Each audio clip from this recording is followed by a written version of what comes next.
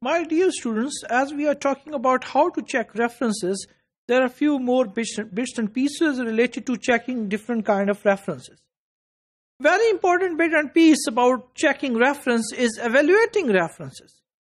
While obtaining reference information is really important, it has no real value if it is not properly evaluated.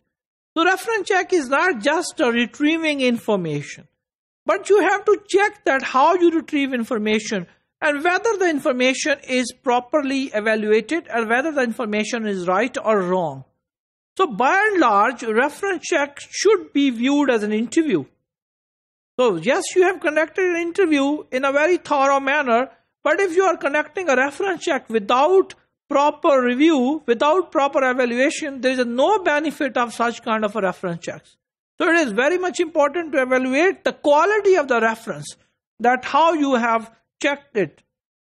That is, the person conducting the check must listen to or read the information carefully in relation to the requirement and responsibilities of the job. So reference check is a very, very job specific. If you are checking a reference for assistant HR manager, you must need to ask a question from former employers about the information related to the job. It doesn't mean that you are checking a reference for assistant HR manager and you are asking a question about the accounting system managed by the person. So always ask a question from the former employee which must need to be job related, and that must need to be related to the responsibilities of the job person have performed in the previous position in the previous organization.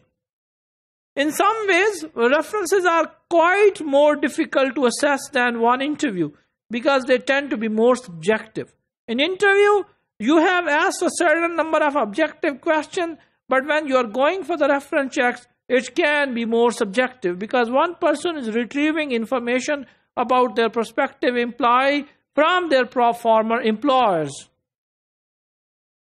Regardless of how well your questions are worded, former employers may provide, they may provide biased, albeit truthful, positive and negative responses, which may cloud the picture of an applicant and justify additional checking. If you are quite confused in retrieving information and the former employers are providing some kind of information which may be truthful, which may be positive, which may be negative, which may be falsified, so if this thing would happen, obviously it would blur the overall picture of the reference checks. And if the picture is blurred, then you may need to go for an additional reference checks. And it would take more time, it would need more cost. So you need to be very critical when evaluating the references and when you are retrieving information from the former employers. Also, loss of one job doesn't necessarily mean failure in another job, nor does it indicate employee deficiencies. So if someone lost one job, it doesn't mean that person is failure, it doesn't mean that person is not suitable, it doesn't mean that employee have some kind of deficiencies. So you need to explore the reason that why the person left, and then you need to fix the opportunity of the person and the suitability of the person to your job. It's conceivable that termination could have been avoided if there had been a more appropriate job match or if employee's personality had been more compatible with that of her manager. So it may be related to the compatibility of your previous potential employees with their former employers and with particularly with the manager with which he was working.